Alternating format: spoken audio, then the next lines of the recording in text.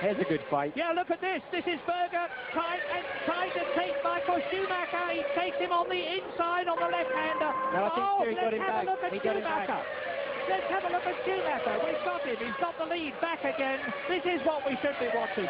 Yeah, you have to get up very early in the morning to put a move like that on Michael, but he's so slow down the straight. I just wonder how much fuel he must have on board, or even if he's got a problem, because they're just climbing all over him on this straight, the pit straight, which is uphill, of course, so weight is a big, big penalty, but Gerhard's going to have about it.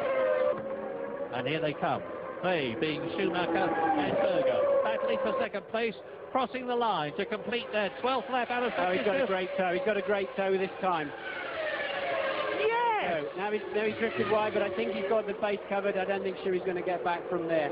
Now Gerhard can fly. I can't believe he can take that much space out of the Ferrari in a straight line.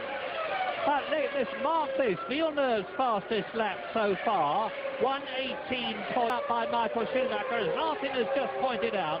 Now that Gerhard Berger, by taking his courage in both hands and passing Michael Schumacher, has got ahead, he will be really getting the hammer